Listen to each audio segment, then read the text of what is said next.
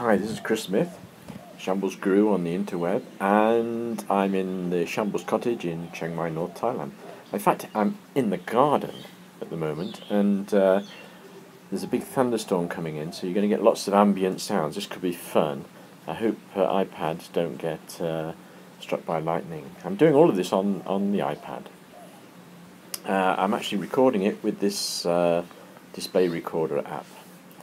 So what I want to do is I want to just raise awareness of this app on the iPad and iPhone called xQuake2.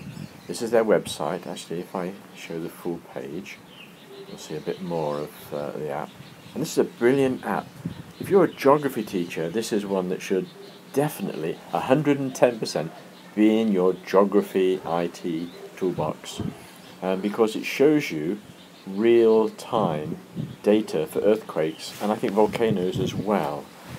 So let's go over and have a look at the app. Here's my front page. I have 1,300 apps on my iPad at the moment. Yeah, I know. And I know everyone intimately. Yeah, right. So I'm looking for geography. Here we go. I went past it, I think. Here we go, geography. And on the right hand side it says xQuake, and let's touch that.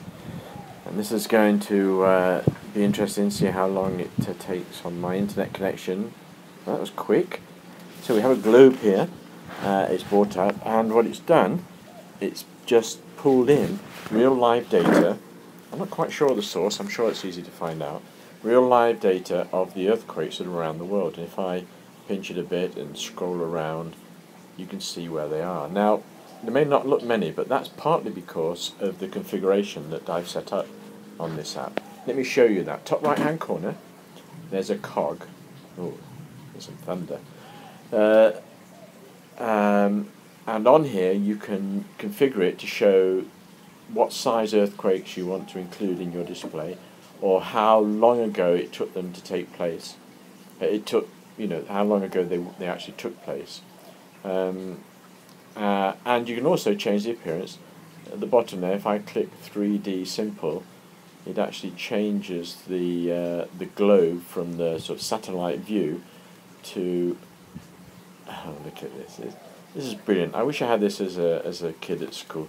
Geography teachers, you're so fortunate to have this real live data set available to you now to work with students. But I like the 3D satellite. Let me close that. There's several things that you can put cities on. So you can see all the major cities around the world. Actually, let's leave that on. Let me close that.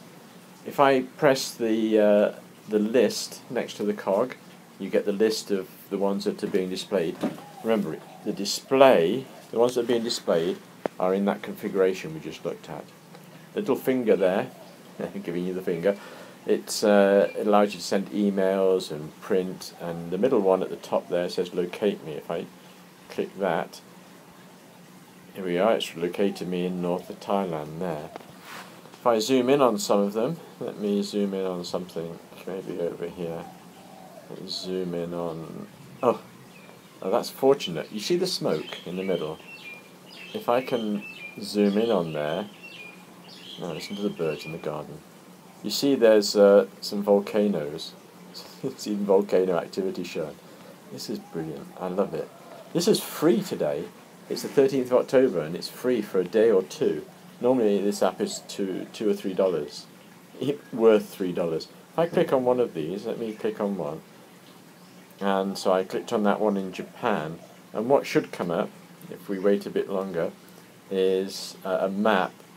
On the left hand side now, here we go, showing you exactly where in Japan. This one was in the sea, as you can see, and on the top here it shows you some other information. You can zoom in, and isn't that brilliant? Let me close that, and I think that's it. It's earthquakes in real time application. Let me go back to here just so you can see the website to go to, and there's a URL on the top there.